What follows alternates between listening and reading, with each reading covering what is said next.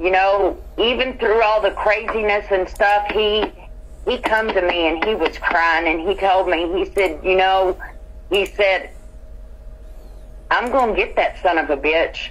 And he's speaking of Max Mays.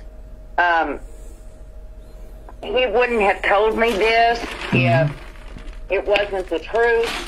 I can tell you that Letty was the one that her parents owed money to, and it wasn't $135, it was $130, and Max Mays is the one that done it.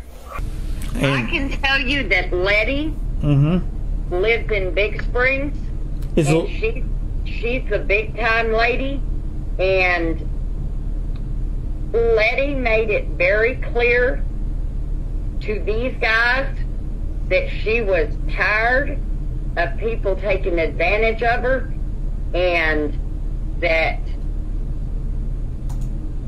this would be an example of what would happen if these son of a bitches didn't come up with some money. And I'm talking about Hailey. Oh, okay, because they didn't pay her that money, okay. Ah, I see. Over $130, that girl was killed so that word would get out. Look here, you know, all you son of a bitches, if I'm going to do it for $130 and it's going to be the woman's daughter, don't think you won't be had for the $5,000 that you owe me, or how much ever everybody owes. Yeah. Who all did you hear was there? Casey Frazee, Dustin Braddock, David Allison, Max Mays.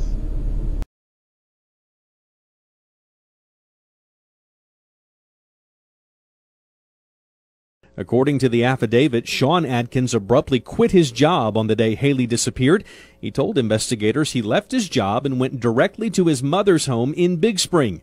However, the affidavit says cell phone pings taken from his phone indicated he first made a stop in Colorado City, where Hailey was last seen.